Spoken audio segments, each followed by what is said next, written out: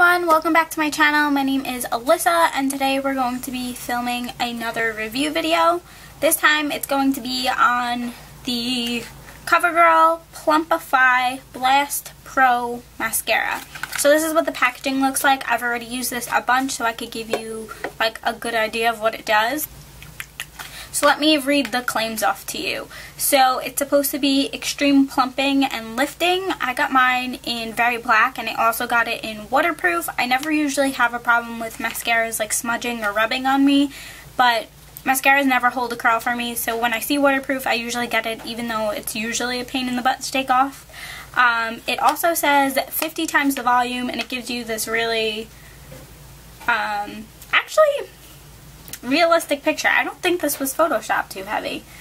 Let's see if we can get there.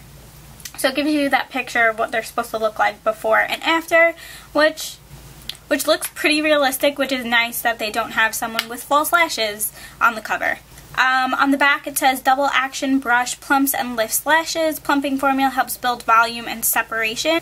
Anyway, this retails for around $10.49, $10.50. You can always get it cheaper because it is a drugstore product and there's always coupons and buy one get one half off, all those kinds of things. So just look around, you could probably get it less than 10 bucks.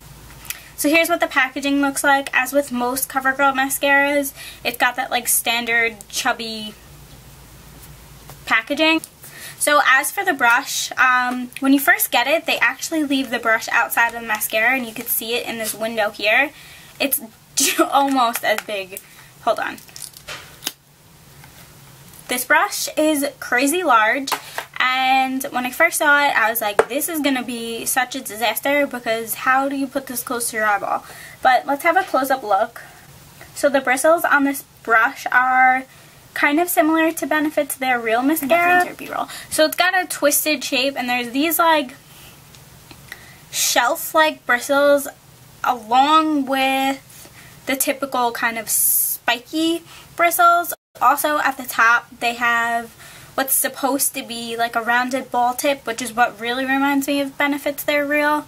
But this one isn't quite as well designed because all of the product just builds up on there, and unless you really take the time to wipe it off, it's almost kind of useless. Also, there's no like separation between that little ball tip and the brush itself, which is what makes Benefit's Their Real so like usable, because it has that separation so you're not literally like, I don't know what it is, but like it just makes it easier to use, so this makes it a little more difficult. As for the formula, it's your typical like kind of thick mascara, and yeah, that's pretty much all I have to say about it. I'm going to take you through me putting this on, and then you can use your opinion and I'll give you mine as to what my lashes look like when they're done. I'm going to curl my lashes just because you really won't be able to see my lashes unless they're curled.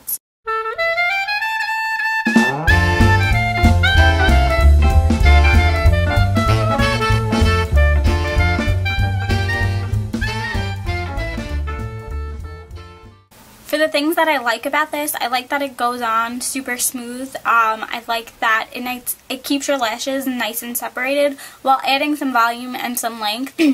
The waterproof version is so good at holding a curl, it's ridiculous. And my lashes stay curled all day long. This doesn't smudge, doesn't spread, doesn't leave me with little bits crumbling around my face. But I did get the waterproof version, so I can't say for the regular version that it's going to do the same. But if you like waterproof mascaras, this is pretty stinking good. So the only things that I don't like is that the brush is so huge that it's impossible not to get it on your lash line. You always have to take a Q-tip and wipe it up. But that doesn't bother me too much, especially if you have a full face of makeup and eyeliner on. You hardly can even tell that you made a boo-boo. The other thing is, I don't think like the little ball tip is too well designed. You can kind of get some use out of it, but it'd be good if it was kind of separated from the brush. That way, like, you didn't feel like you were sticking the whole like giant mascara wand in your eyeball. So yeah, I would definitely say go buy it, go try it out, because I am a fan. Oh, also, do not try and use this on your lower lashes. It'll be a disaster, it'll get everywhere, and it's waterproof, so it's hard to get off. So that pretty much completes this video. I know it was quick, I hope this was like quick and to the point because I know I can ramble for hours. But yeah, I hope you enjoyed. If you want to see more review videos, please give this one a big thumbs up because there's so much new stuff to try. I can like literally spend all my money in the drugstore and in Ulta. Well, anywhere I go, because like in January all the new stuff comes out and it's just crazy. So yeah, what did I say? If you like this video, please give it a thumbs up and I will see you very soon. Bye everyone.